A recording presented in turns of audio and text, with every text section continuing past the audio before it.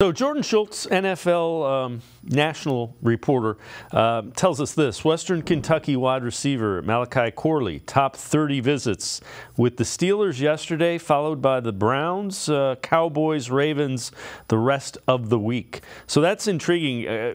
Corley is a guy, when you look at the types of receivers that they have, he would be a guy they don't necessarily have a guy like that. You know, a bigger bodied guy that is yard after the catch and those kind of things.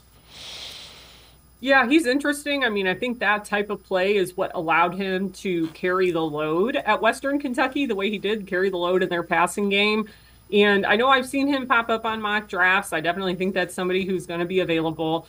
But again, I've seen this other trend too now, which is more and more people getting away from this idea of them needing to take a wide receiver in the second round. I mean, I've always kind of been off that train after my last two drafts. You just kind of realize Andrew Berry has really only drafted for need once with his first pick. And it was when they got Jed Wills in 2020, and we haven't really seen him do that again. So I don't think that they're necessarily going to be tied into taking a receiver or like taking a interior D lineman just because we think, oh, those spots are somewhat weaker. I don't think that's how they operate. I think it really depends from player to player, how they have their board laid out, if there's a guy who they think has a ton of value. But yeah, I mean, Corley does have something they don't have, but I always just kind of steer the conversation almost away from, oh, because they don't have this, that's what they're going to be chasing, because I just don't think we've seen Andrew Berry operate like that. And I do think that gets overlooked when analysts talk about this team and their needs and that sort of thing.